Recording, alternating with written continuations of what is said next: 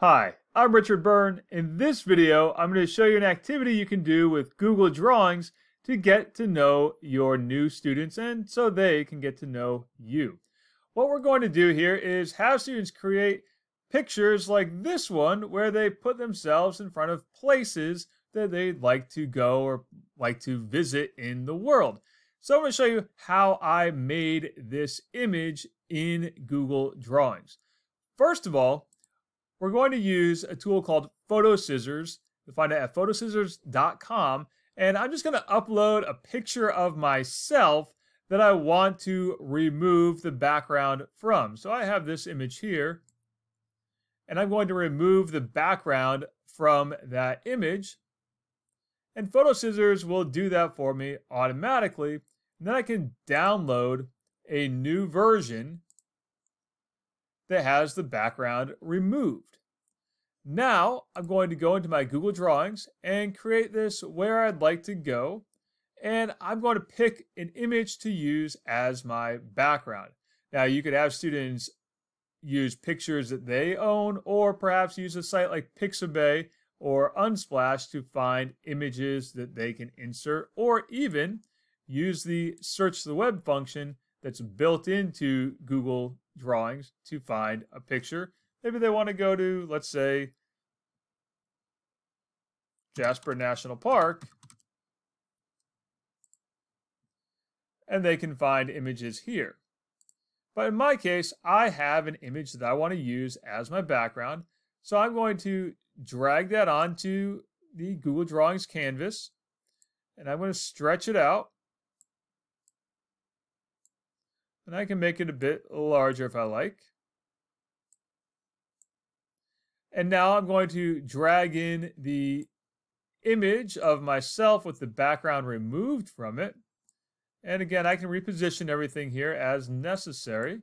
Just click and drag on the corners and reposition it. And I can reposition myself in there. Now, you could have students put in some labels like a text box and say,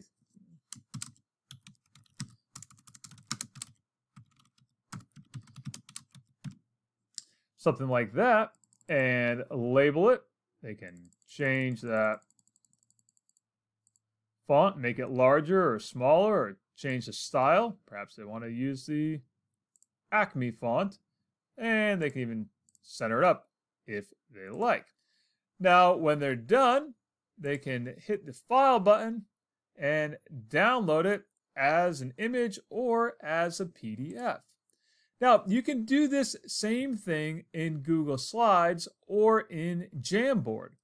You do it here in Google Slides. The process is exactly the same. I'm going to drag in the image that I want to use on that Google slide, reposition it, and then drag on the image of myself and adjust the positioning. And again, I can use all the text tools that I want to label this. And when we're done, we can just go to the File menu and again, download a PDF or an image. And finally, in Jamboard, you can do the same thing, but in Jamboard, you need to use the Add Image button first, then drag your image on. And we can click and drag to, again, reposition this and resize it as needed. And drag in the other image that you want to use.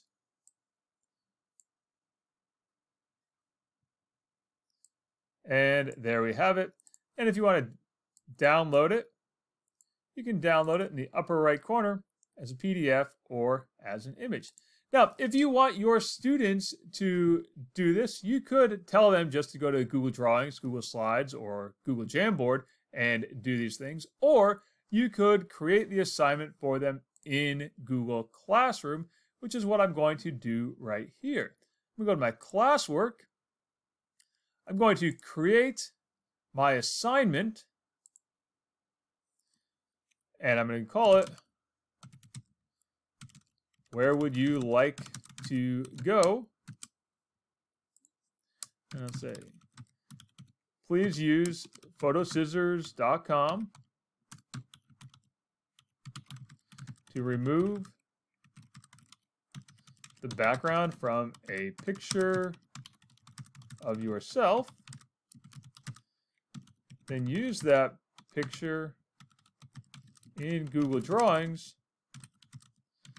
to virtually place yourself